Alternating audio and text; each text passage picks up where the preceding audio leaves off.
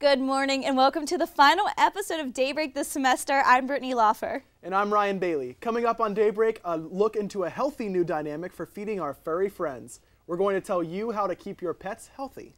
Plus, transportation in the south side on a weekend can be a real pain. What the city plans to do to help ease that pain, coming up.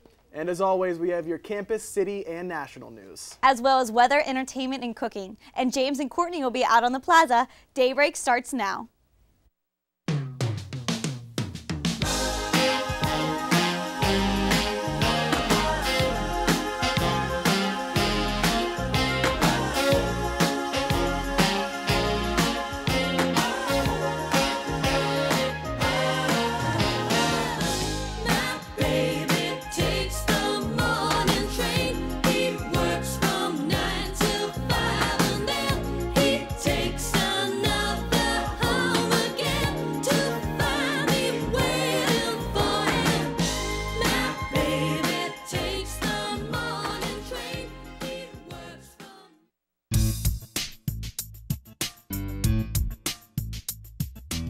In campus news this week, the salaries of university administrators were revealed. As of 2012, University President Paul Hennigan's salary was up to nearly $536,000 a year. Increasing pay and benefits for the university's other top 5 administrators are closing in on more than $200,000 a year. Hennigan's salary is determined by the Board of Trustees, which has raised his salary by almost 18% since 2012. Salaries of professors are a different story, though. The average income for a full-time professor is about $87,000 a year and about $64,000 for an associate professor. The United Student Government will have 2 new leaders next semester. For the fall 2014 semester, junior biological sciences major Julian Singleton will be the president, and junior national security and intelligence major Andrew Ladon will be the vice president. Elections were held all last week. Both candidates ran unopposed. A professor and a graduate student here at the university have been given a grant by the University of Pittsburgh to study lichen. Professor Matthew Opdyke and student Joshua Daugherty will be studying the species diversity and distributions of lichens at Pymatuning State Park this summer. For more information on Opdyke's research, you can visit www.opdyke-environlab.com. That's all for your campus news. Now here's City, Brittany with City News.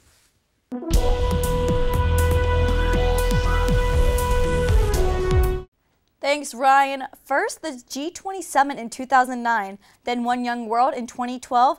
Now Pittsburgh has been selected as one of 15 potential cities to host the 2016 Democratic National Convention.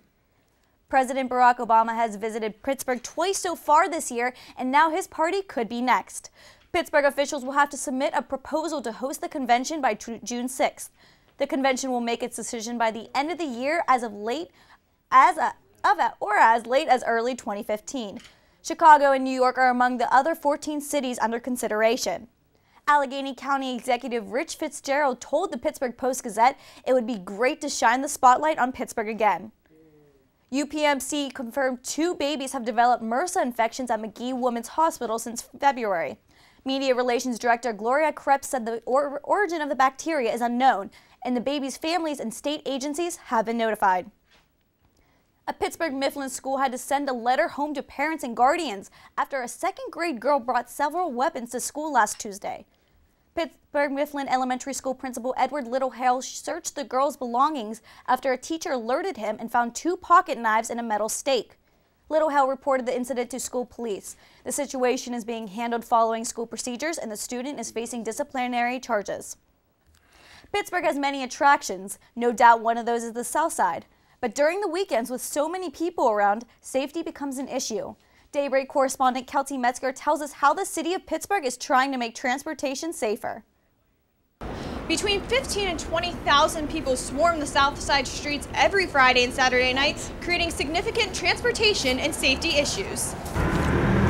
For the past 2 years, City Council President Bruce Krause has been working with the Responsible Hospitality Institute and its president Jim Peters to find ways to manage the bustling nightlife. The first step is tackling what he calls the transportation nightmare along East Carson Street. If you stick around here late at night on a Friday or Saturday when it's the most populated, it's terrible. Getting out here is a mess. Peter says what is launching this March is a coordinated transportation hub where cabs can pull in and queue up just like at an airport. The Carson Street Initiative is the first test project to see what works and how solutions can be implemented in other neighborhoods. Some of the supervisors at Zone 3 were tasked with coming up with some ideas. One of the suggestions was that we implemented taxi stands, have cab stands available, maybe on 12th Street, one at 18th Street, and then one further up by 22nd Street, so that it would be easier for people to go and get taxis. The cab service in Pittsburgh doesn't really exist. Anywhere else you go, there's cabs lined up outside, and I think it would create a much safer environment and a much more enjoyable environment for everybody if they had that in place. Transportation is just the first phase within the larger plan concerning Southside hospitality, development, and safety. Reporting for Daybreak, I'm Kelsey Metzger. Thanks for that, Kelsey. That's all I have for your city news. Now here's Ryan. Thanks, Brittany. Coming up next on Daybreak, Kelsey is going to be here with your national news report. And dog food's so natural, people could eat it too. Meet the local pet owner turning her kitchen into a test lab for dogs everywhere.